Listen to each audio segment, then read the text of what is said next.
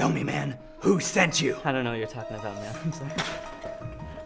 We don't have time for your silly games.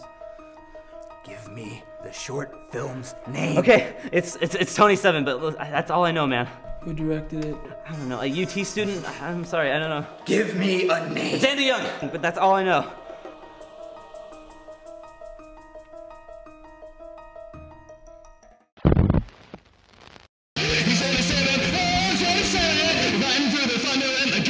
God damn it, 7!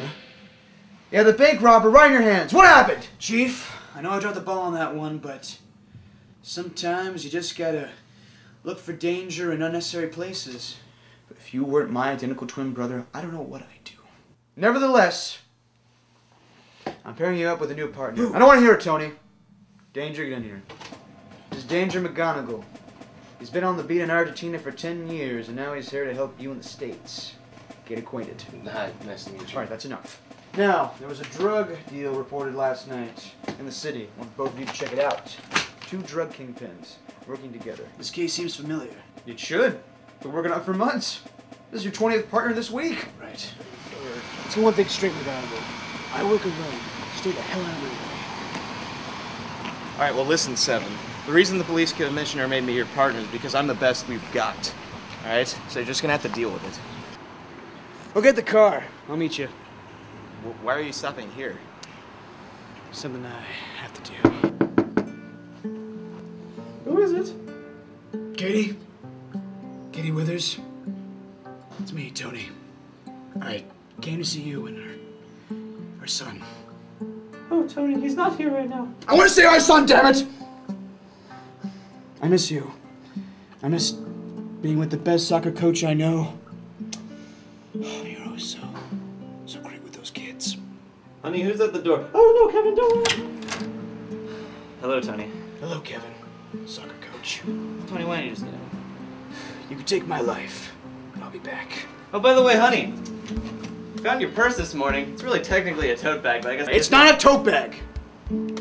It's a purse. All right. You have a nice day, Tony. Hey. Don't tell me what to do. You drive, Rook. So what was all that about? I don't want to talk about it. Alright, I understand. There's my ex-wife, Katie Withers. She used to be Katie 7, because she's my wife, obviously. Right. Now she took Kevin Withers' last name, so now she's Katie Withers. Both great soccer coaches. Okay, maybe we should just focus on finding these drug dealers. Hey. Don't tell me what to do. But you're right, let's go do that. What is it?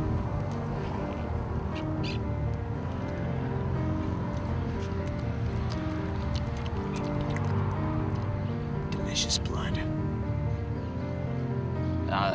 It just looks like ketchup. No, it's blood. Oh, okay. AB positive. There's only one man in the city with that kind of blood. Where are the drugs? What's going on? What are you doing here? I can smell them. Where are they? You guys just sit down. Let's just talk about this.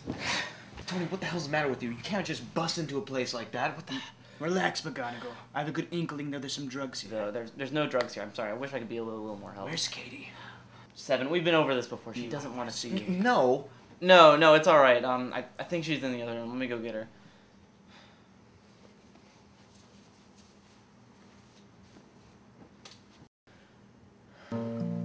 Hello, 7. Hello, Katie. My God. You look as beautiful as the day we conceived our child. Tony, we're not married anymore. You can't keep coming over here. I miss you. I miss your flat chest and your beard rubbing against my beard. Tony, please, just get out of here. Honey, what's going on? Oh, don't worry about it. No, Katie, don't leave me. Just go. No, Katie! No, Katie! She's gone. We gotta go. Good to meet. Someone left a backpack.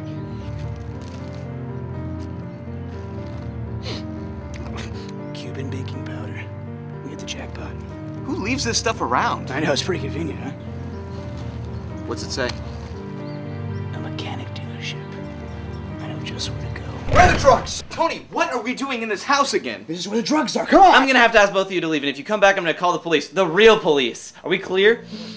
I want to see my wife one more time. No, we gotta go. Thank you so much for your You hospitality, can't tell me what to Mr. do. Withers. Let's get You can't out tell me of what to here. do! Come on. Where's the problem? You need to get your head in this case! You just at the crack! What are you talking about? You was gonna tell us where the drugs were. You screwed it up. Really? Because it seems like I'm the only one who's actually doing anything about this, trying to find these drug dealers. What are you saying? I'm saying maybe we should go our separate ways. Oh, is that the way you want it? Yeah. All right. Yeah. Yeah? Yeah. Yeah? Yeah. Sounds good to me. Fine. Hey. I'm sorry. I forgive you. I've got the case. I'll be over in 5. All right, I'm here. What the hell took you so long? What'd you find out? Okay, so it looks like Arturo Ramirez and Bobby Morone have been giving drugs to these mechanics, who then in turn use their cars that they work on to transport the cocaine across the city. But it seems like Arturo Ramirez cut Bobby Morone out. That's the blood we found earlier today. He's dead somewhere. And I've got all of the evidence right here. You did a great job. Thank you. I know exactly what to do with it. Return from which you came! What the hell? That was everything we needed for this case. You need to trust me on this one. Okay, just tell me we're not going to your ex-wife's place. Why'd you do it, Kevin? What? Just get away with it? What are we doing here? Tell you everything you want to know, just please. Let me explain. You gotta... What? Wait, Mr. Withers, you know about the drugs? Don't you get it? I'm not Kevin Withers. I'm not even Katie Withers. You see, It's over. What the hell was that about? You lied to me. I can't stand liars, Danger. You do realize this is murder, right? You don't understand, all right? He had his finger on the button. What button? There's a bomb in this apartment. We gotta find it somewhere. What are you talking about? Damn, it's locked. What time is it? It's 10:30, okay? I think we should just No, man. The year. What? Is it 2053? 2053? I'm a time traveler for the year 3000. Look! Either you tell me what's going on right now, or I am leaving. Just you, sir, are completely insane! So what's it gonna be?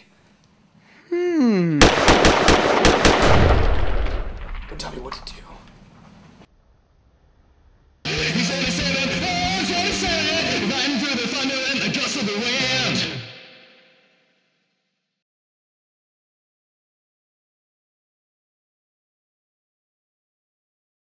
How far to the film festival? says it's gonna take 3 days. There's no time to power walk, Kimosabi. Let's go. You're never gonna make it. Listen to me here, kid. You got 48 hours to get to the film festival. We're not gonna make it, we're not. Keep your pants on, muchacho. We're gonna get ourselves some short film action.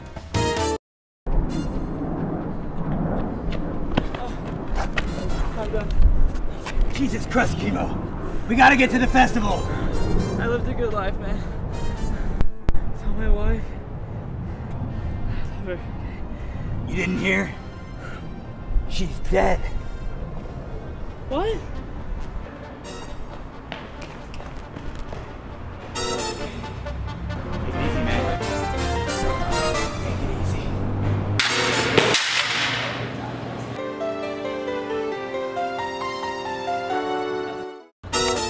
Time to pay the price. What are you dealing? I don't know what you're talking about, man. What's this then, huh? It's just an interview, man. With who? Cat Candler? Open it.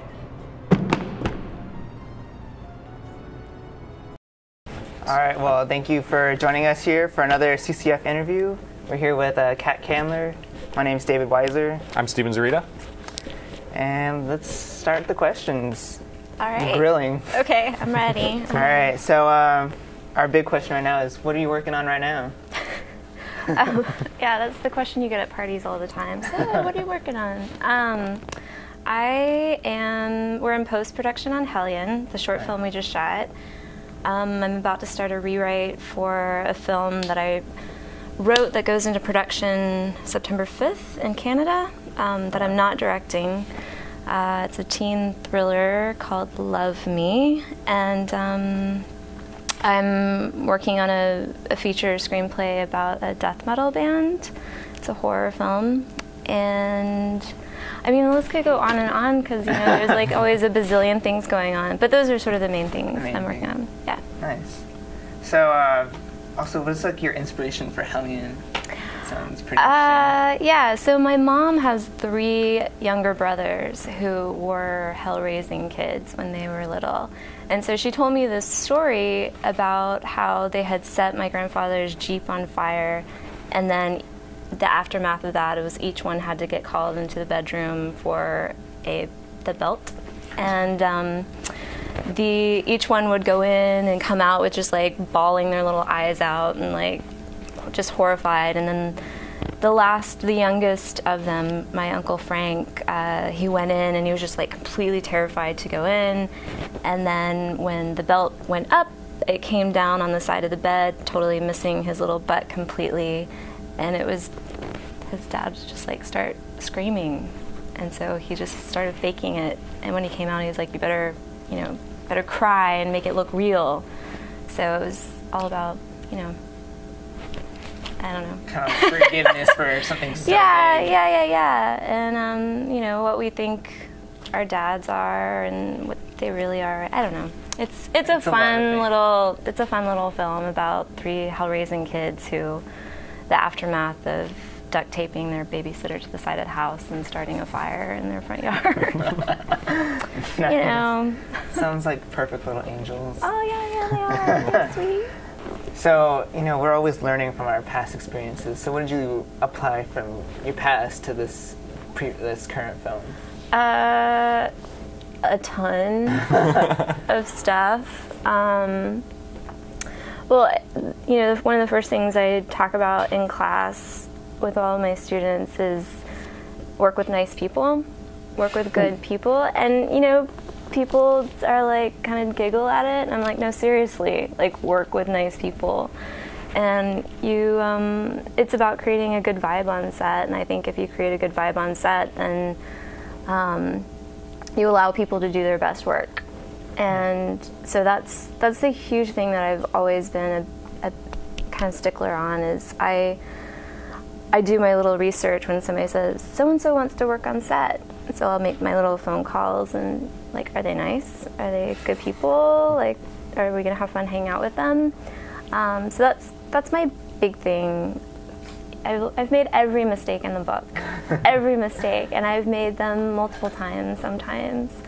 But ultimately, I think it's about loving your story like through and through, and loving your characters and having fun with it, like really having fun. And kind of going back to the acting thing, like my biggest lesson is finding kick-ass actors. If you have the most badass actors who you don't have to like rip performances from, who like really bring it, it just makes your world so like heavenly. It's like, oh, I don't have to like try a million different takes. Like they get it, you've rehearsed, you're from the same place. And I think that was such a joy on the set, was just having fantastic actors and being able to play. It's like being a little kid again, and like having your little Matchbox cars and your little Barbie dolls and creating a world, and yeah. All right, well, thank you, Kat Candler, for joining us today for our interview, and we'll hope to see you again. The interview was the bomb? I agree, man. It was dynamite. No, literally, this is a bomb. Look. We're gonna have to defuse this bomb! You always cut the green wire. There are no green wires! There's only one thing we can do.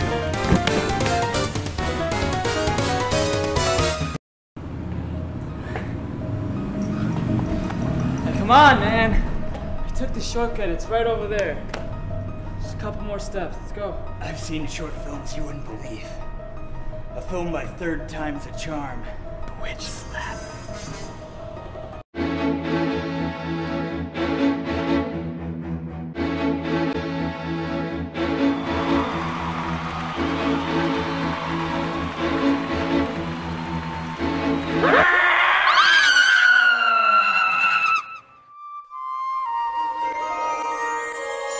Once upon a time, there lived a wicked witch named Rose Gillen.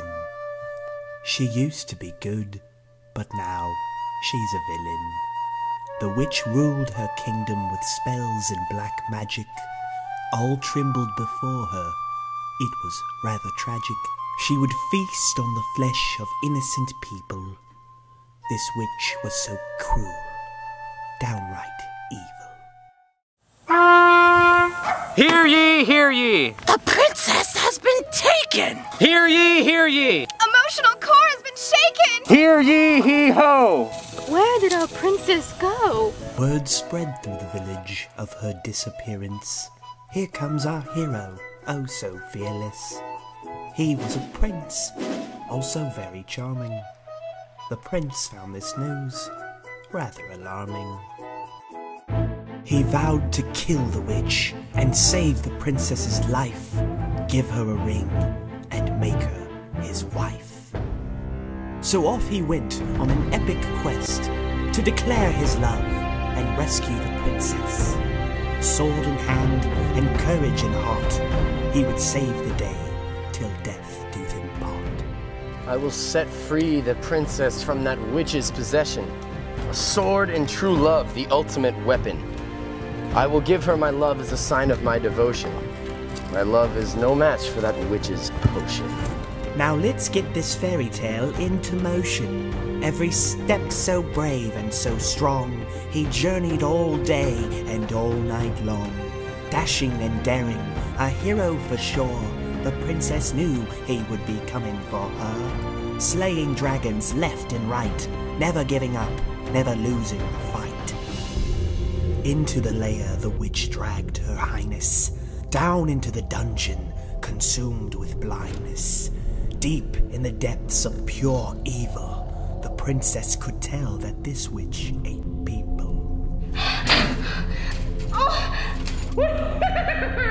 Would you like to know what's on today's menu?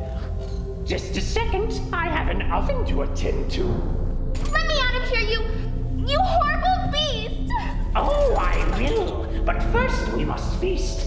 I'll nibble on your brains and chomp on your bones. Help! Help! I want to go home! A knight in shining armor he truly was. Suddenly the prince heard a magical buzz. Out popped a fairy, enchanted and true. If you believe in her, she will believe in you. But beware of her, for she is known to deceive. So be careful in what you believe. Can you help me find my pixie dust? You look like a strong, honest man I can trust. I have scattered the forest far and wide, but I have come up empty every time. I hope that you do not fear me. If you help, I will award you dearly. Little fairy, I am sorry for your mess, but I cannot help you until I finish my quest. Now, I regret to inform you it is time for me to go.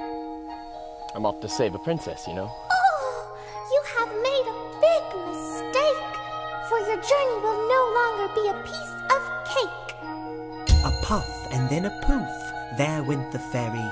Poor little prince, another burden to carry. Abracadabra and hocus pocus. I must cast a few spells, but first I must focus. Let me go! I will after supper, don't you know? I wanna go home and brush my royal hair! Did I mention that I really don't care? Keep quiet, or I'll use your skin to construct a chair. Make a mighty throne for myself, you see. Then all the kingdom will bow to me. So sit down, relax. You'll have a long stay here. Did I mention that I happen to be a skilled furniture maker?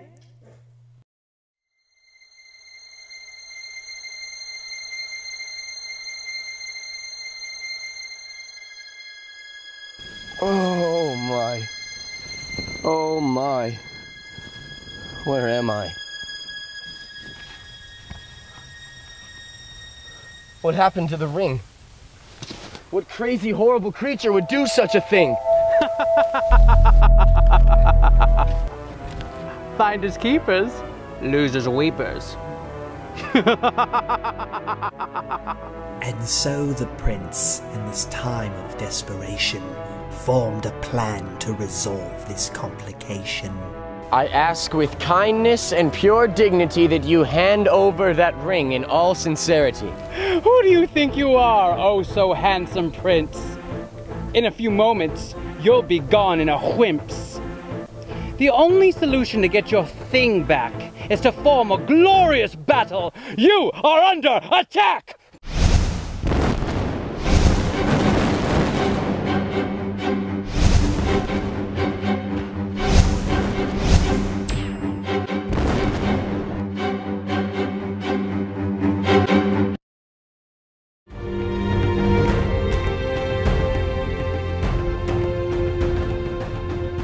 Yes, times were rough for this handsome young prince, until he heard a sound that caught his glimpse. My darling, my love, I know she is near. I am coming, princess! You have nothing to fear!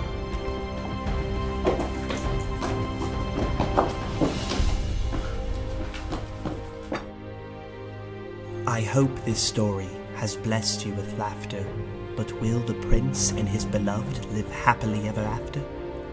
Royal fingers with a ring upon it? There is much doubt. I wouldn't count on it.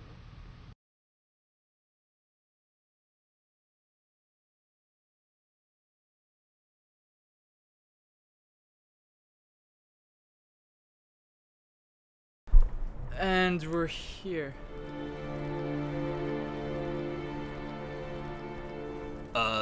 Where's the film festival at? That was like 2 months ago. What the f? Oh, hey there. Didn't see you. Thanks for watching CCF. If you want to rewatch any of the short films from today's episode, or see more of the interview from Kat Candler, go visit us on Facebook. www.facebook.com/CapitalCineforum. And if you have a short film that you'd like to have showcased here on CCF, please send us an email with a link to that film at capitalcineforum@texasstudenttv.com. Thanks for watching.